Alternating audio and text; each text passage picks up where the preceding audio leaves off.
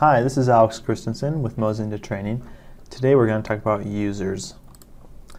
We're going to talk about how to access the account settings, the different users in an account.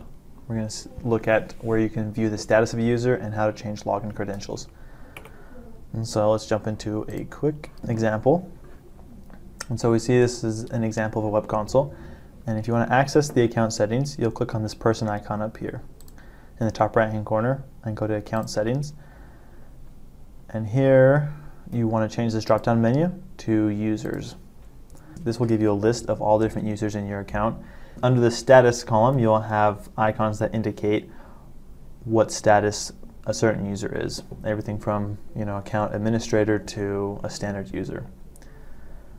You also can change the account credentials for like username and password when logging in. If you click on a certain user, go to edit user, and you can come over to the user tab, and here you can give them a new password if someone forgets a password or needs to change it for any reason. And finally, administrators have access to the entire Mozinda account and all available features. Department admins have access to all different department features, and then users have restricted access based on permissions set by either the account administrator or the department administrator. That's all we have for today's training, and we'll see you next time.